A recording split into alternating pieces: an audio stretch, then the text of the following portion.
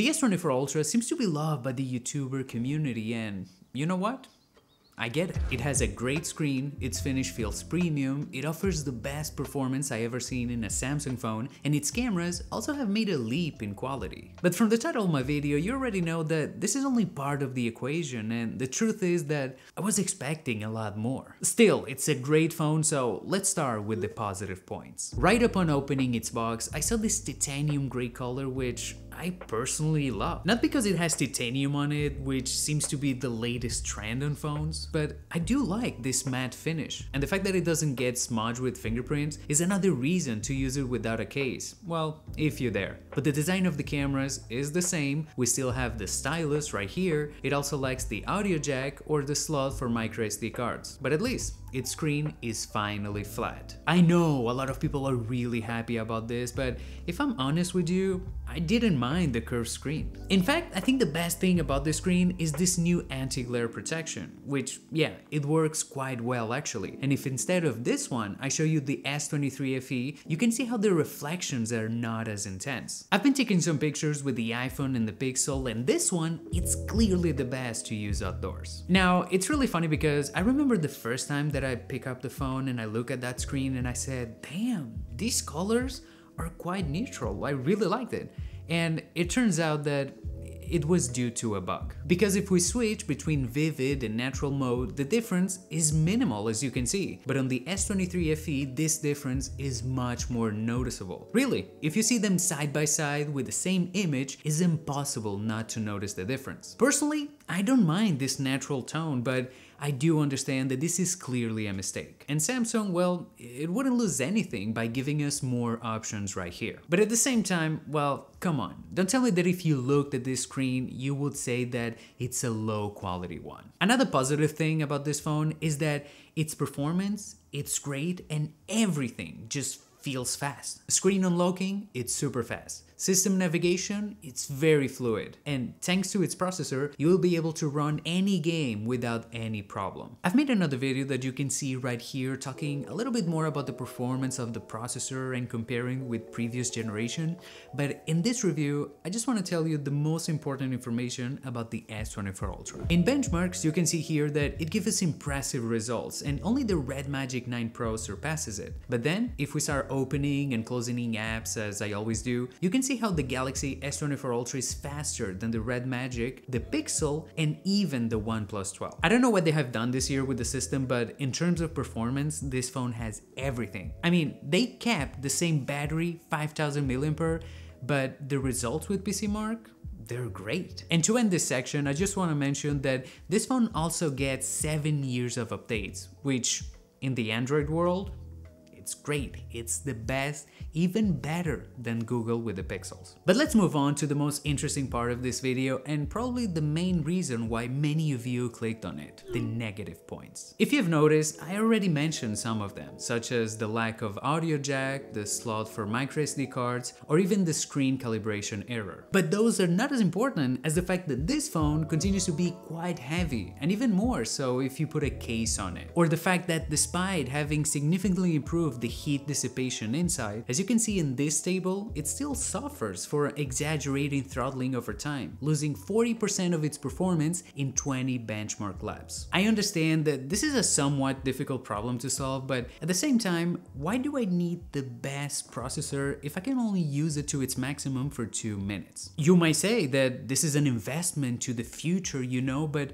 does that investment cost $400 more when compared to the S23 Ultra? Another problem I see is related to its charging speed of only 45 watts. Yes, it may be better for the lifespan of the battery, but at the same time, just let the user choose, you know, how they want to charge the battery. Just give them the options, and remember, this is one of the only few things that Samsung can clearly improve on the hardware of the S24 Ultra. But now let's finally talk about the artificial intelligence that Samsung, you know, promoted quite heavily during the presentation. If you go to the phone settings right here, you'll find this menu that details all the new features with AI. And if I'm honest with you, well, some of them are quite cool, like this translator integrated into the keyboard, or this that improves the style of the message we write. We can also translate certain web pages from the browser and then summarize the content to then translate it once more. Then in its Notes app, we can do several things like automatic formatting, which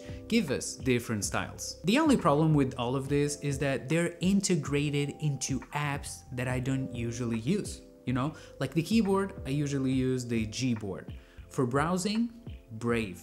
And for notes, Notion. Besides that, the only two settings that I really like is the one to adapt our wallpaper to the outside weather and the one to make any video in slow motion just by holding down the screen. Besides this, there are other ones that are not exclusive to Samsung and that we already have on Pixels, like the transcriptions from the recording app, the chance to remove an object from a photo or simply change the position and size, or even just to make a circle on whatever we're looking at the screen in order to do a search on the web. I mean, don't get me wrong, I really like that they have integrated all of these functions, but I don't think they should be exclusive for the top models, okay? Some of them do require internet connection, and the worst part of all is that some of these functions will be paid starting 2025. And you know, when you're paying $1,300 for a phone, you do expect that it should be the best, especially in the Android world. But just like what happened with the S23 Ultra, this is not the best phone you can get.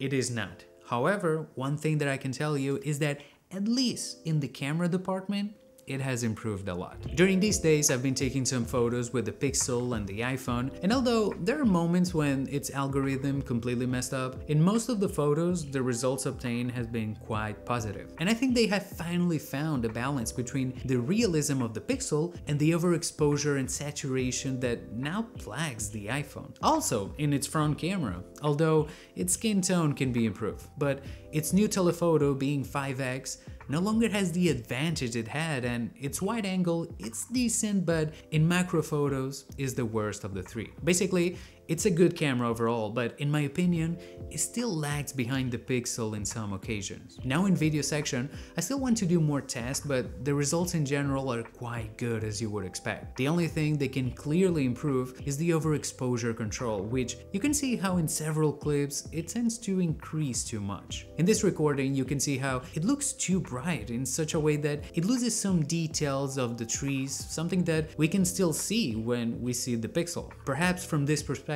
you can see a little bit better what I mean. But notice how in the same recording, in an instant, it considerably improved its contrast, lowered the exposure, and in general, it gave us a much better balanced results, just like the others. Still, it's not as consistent as the iPhone or the Pixel, and you might think that this is due to the position of the front camera, but if I change it, well, you can see that this is the result I get. Having said all this, the main reason why the S24 Ultra does not surprise me anymore, it's because I'm feeling like Samsung is trying to copy Apple in this little by little improvements every generation. If you notice, the screen is a little bit better, the design is a bit more refined, and in performance, well, the same happens. But we still have the same fast charging, the same throttling problems, and even the cameras are lagging behind the Pixel when, for this price, they should be the best of the best. There is no doubt that this is a good phone, but for $1,300, it should be the best on Android, and it is not. It's happening the same thing that happened with the S23 Ultra, that I would only recommend you buying it if you can get it in a promotion, or you just wait a little bit, you know, until it drops to around $1,000.